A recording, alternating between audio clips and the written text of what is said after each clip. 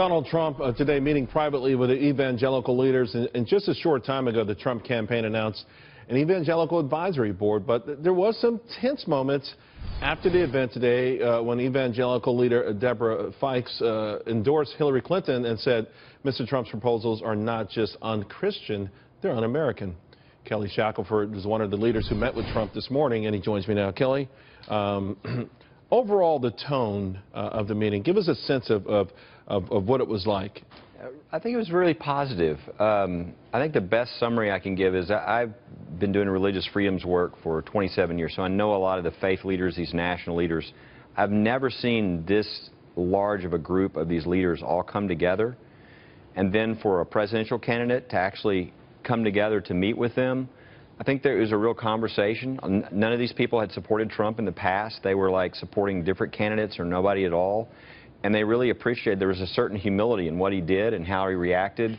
And I think it was people saying, here's what's important to us, and wanting to hear how he reacted. And I think it was really smart for him, really shrewd move on his behalf, and I think he made a lot of friends. Well, I guess humility is a good word to use here, because I think the reason perhaps, and you can correct me, some of the evangelicals were maybe endorsing others during the GOP primary was comments that Trump made, and for instance, never asking for forgiveness. Right.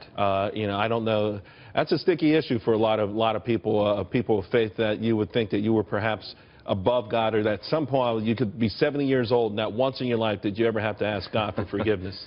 Yeah, I think everybody who, the basics of Christianity is we all need forgiveness. And but it started out, the meeting started out, first you had Reverend Graham doing a prayer and pointing out people like David, who, you know, committed adultery and murder, and talked about how the Bible highlights a lot of these great leaders who made some mistakes in their past. And we started by saying, you know, we're all sinners.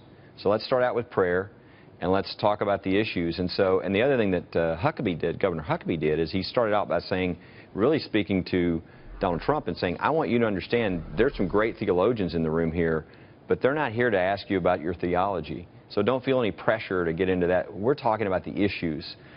Leaders of, you know, sanctity of life groups, of religious liberty groups, of major denominations, pastors, a lot of their issues used to not intersect with the government, but now the government seems to come in, whether you're the Little Sisters of the Poor or your Hobby Lobby, all of a sudden you're in the middle of a controversy for just trying to live out your faith. Right. And having said that, I've read where some evangelical leaders have grappled with the notion that there's faith and their personal beliefs, and then there's the country and some issues that are becoming larger and larger. For instance, the safety of our nation, the safety of our citizens.